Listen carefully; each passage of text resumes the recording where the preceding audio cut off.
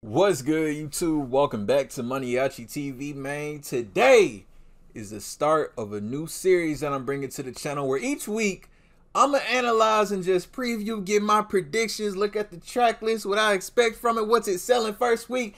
Pretty much the hottest album that's dropping on Friday. In that case, tonight, Lil Durk. Now, Lil Durk is dropping the 7220 album tonight at midnight. Highly anticipated. This is his first solo album since The Voice. And y'all know The Voice went crazy, man. So, like I said, I'm going to just review the track list. I'm going to pretty much talk about what I expect and what I hope he does on this project, as well as what I think is going to sell first week.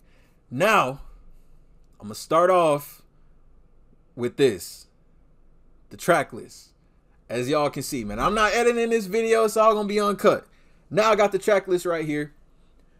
We got 17 songs, so it's looking like we already heard about 4 of them. We reacted to Golden Child earlier today.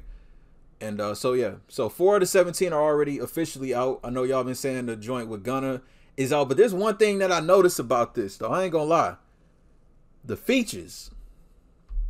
You know, Durk's never really been one to have a lot of features on his projects. I say with the exception of, I say Signed to the Streets 3, which is still, to this day, my favorite Lil Durk project, man. Signed to the Streets was still the best project from Durk, just in my opinions. All his other shit's still hard, but man, ain't nothing else in Durk catalog fucking with Signed to the Streets 3. But anyway, man, so the features.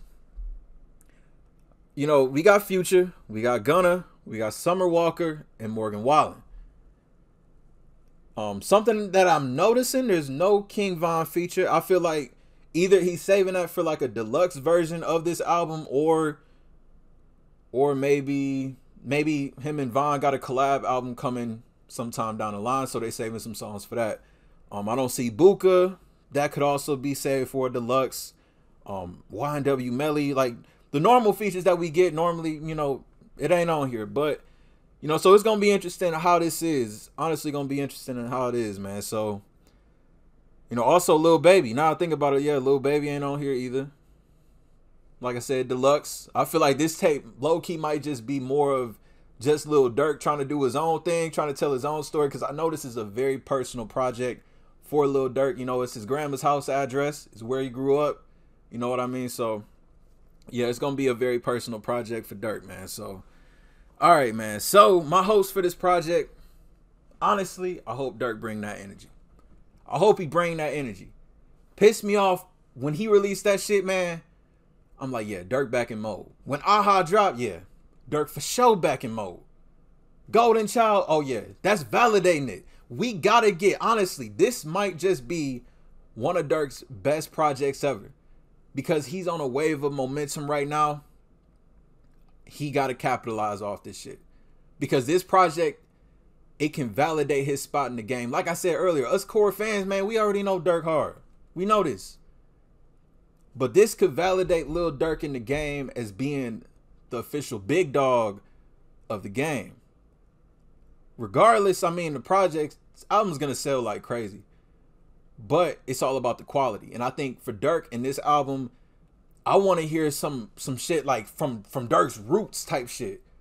You know, like I said, the new industry shit is cool and all when Durk be doing that, but I want to hear, like, you know, I want Durk to kind of like get in a little time machine a little bit on this project and just give us like some good old Chicago, I ain't gonna say like L's Anthem type shit, but L's Anthem type shit, if y'all know what I mean, you know. But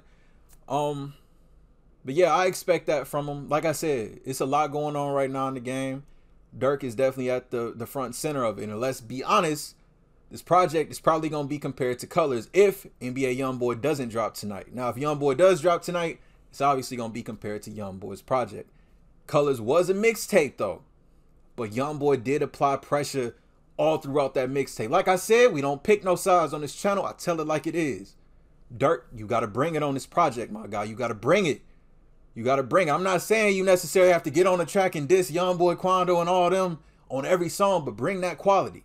Bring that quality, man. So, first week sales, honestly, well, let's look back. Let's look back, man. So, just because y'all waited to came out back in 2020. I want to say right before the summer of 2020 or so. I know it's all like 56,000 first week, which was good for Durk at that time. Then what came out after that?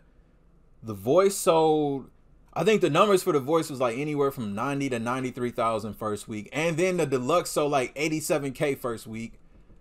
I'm not going to count Voice of the Heroes because, you know, it was Durk and Baby. They were expected to do the numbers that they did on that, which was like over 150,000 or 158K or something like that.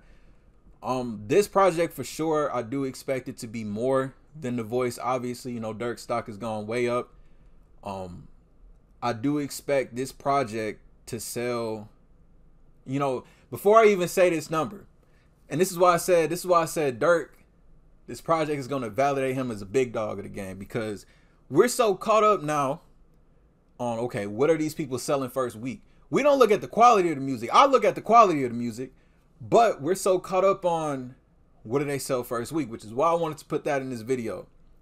Because let's be real, if you not pushing, and this is an album, not a mixtape, but if you drop an album and your album does not sell over 100,000 first week, you are not a big dog in the game. Academics even said it. If you don't sell over 100,000 first week, you are not a big dog in the game. A lot of people always confuse mixtapes and albums. I'm talking about albums strictly. If your album does not sell over 100,000 first week, you are not in the topic of discussion as being a big dog.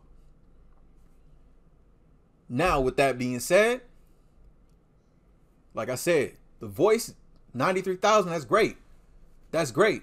But Durk still had a lot to prove. This project, I feel, is going to sell 110,000 first week. I think it's going to sell 110K first week. That's my predictions. I feel like it's obviously going to be more than The Voice. You know, the whole industry is going to be reposting it and sharing it. And I think he's going to definitely come with the quality on this, hopefully. But I think 110K minimum is a safe bet. So 110K minimum first week, I feel, is what Durk is going to sell. So yeah, I think 110K. Now I want y'all to chime in what y'all think. Y'all think he gonna sell over 100K first week? Do you think it's gonna be around what he sold with The Voice? What do you think is gonna be on this album? You think he gonna go hard on this album? Think he gonna do some disses? Maybe some hood anthems? Let me know, man. Sound off in the comment section down below y'all thoughts and opinions on Durk's 7220 album that's dropping tonight. And like I said, I'm streaming the album live tonight. I'm gonna do Twitch and YouTube at the same time. Hopefully YouTube doesn't take down the stream, but I'll for sure be on Twitch. We gonna react to the whole album, man. Link down below in the description. Make sure y'all come through, man. So yeah, y'all new to the channel, want daily reaction videos, hip hop news videos like this. Like I said, it's gonna be a weekly thing. We gonna analyze the newest projects. Man, hit that subscribe button if you're new. To the next video, I'll see y'all then. Thank you for watching MANIACITV. I'm out.